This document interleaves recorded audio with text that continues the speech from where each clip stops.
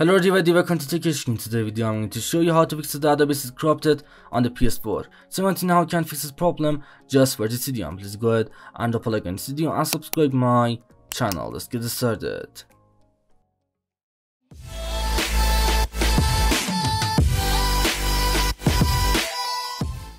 Okay guys, for the first method to fix this error, first of all just completely turn off your PS4. Just go ahead and completely turn off your PS4, and then let's go ahead and holding down power button on your PS4 for 7 seconds. Just holding down power button on your PS4 for 7 seconds, and you should be hear 2 beeps from your PS4.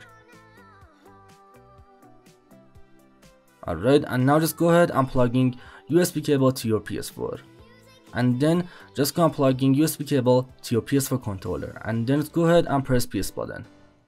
And now just scoot down and select option number 5 or repeat database, and just go ahead and repeat your PS4 database to fix this problem. And now just go ahead and select OK. Just select OK, and then just wait for a few minutes. And this is the first method I know to fix this problem. Just go and repeat your PS4 database. But if that didn't work, just go ahead and update your PS4 system software to the latest version. First of all, just go to the PS4 settings, and now just go down and go to the system software updates, and then just wait for a few seconds, and just go and update your PS4 system software to the latest version.